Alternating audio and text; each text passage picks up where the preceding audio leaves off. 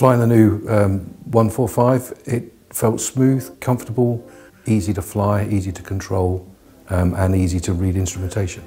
I think if we had to pick just one word or sentence to describe the H145, then I think D3, then it would be, we'll have one.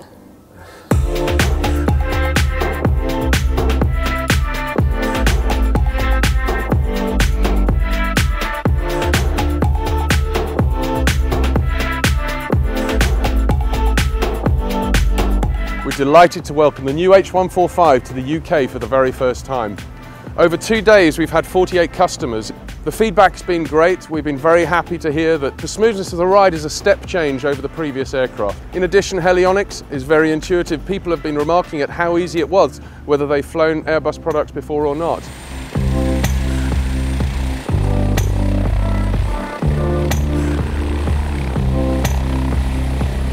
The ride comfort is significantly improved over the D2. There is a noticeable difference between the amount of vibration and the ride quality. In all phases of flight, it's smooth, it's competent and it's capable. I'm interested in how that translates for the patient, because if the patient experiences a smoother flight, a more comfortable flight, they're likely to arrive in the hospital in a better condition, and that to me is what it's all about. Here we are, already at 100 knots.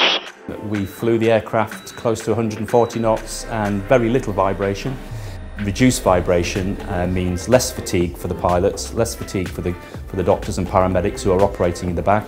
And I think that would be really useful for lots of different operations. For our corporate flying, it'd be nice and smooth, for the passengers to be more comfortable.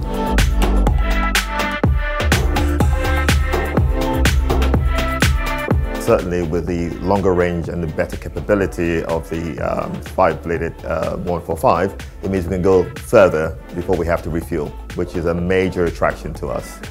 Potentially it means that we could add equipment if we want to do improved or different critical care interventions.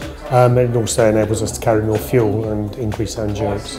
In our world of corporate and AOC flying, then any extra usable payload is a good thing.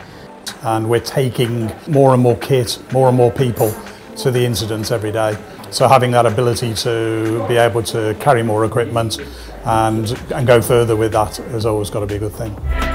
One of the things I did like about it is the work that's being done on the helionics upgrades. There's a lot more feedback to the pilot, information on what has been selected and the upper modes on the autopilot.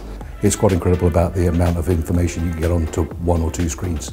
It's a very informative system, provides the pilot with all his critical flight information very easily, and the system is intuitive to use.